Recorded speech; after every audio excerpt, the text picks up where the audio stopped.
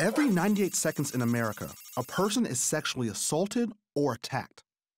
Research suggests 29% of these attacks occur during casual activities, such as work, school, traveling, shopping, or running. Technology makes us more connected, but it can also make us more oblivious to our surroundings.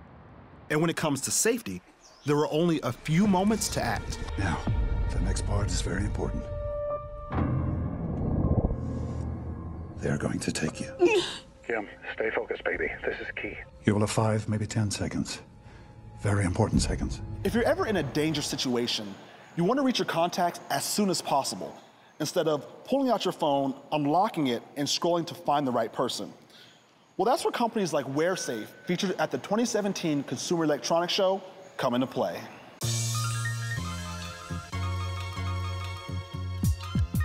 It's a little wearable and an app that lives on your smartphone. So if you're ever in distress, now all you have to do is just press this button, you're good to go. It's gonna take advantage of the app on your phone and send out an alert to all your friends. After unboxing, downloading the app, and pairing the Wearsafe tag device, users create networks of people to notify if you are in a dangerous situation. To activate, press the tag. It will then send out an alert to your specific network, including your current GPS location and a 60-second audio recording from when the tag was first pressed.